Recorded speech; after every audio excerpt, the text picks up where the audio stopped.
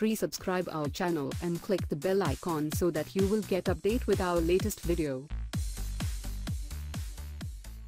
Nestle is selling its US sweets and chocolate business to Ferrero Group for 2.7 billion Swiss francs, $2.8 billion, £2 billion.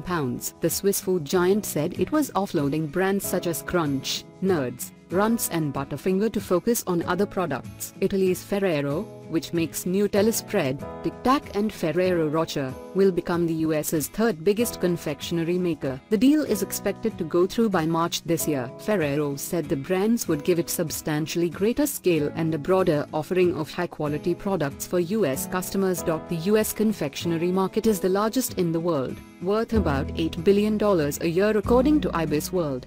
But Nestle lags behind the likes of Mars, Hershey and Lindt, and said its candy business made up just 3% of its US sales. The deal would allow it to invest and innovate in other areas where it saw future growth or where it was already a market leader, said Nestle's chief executive Mark Schneider in a statement.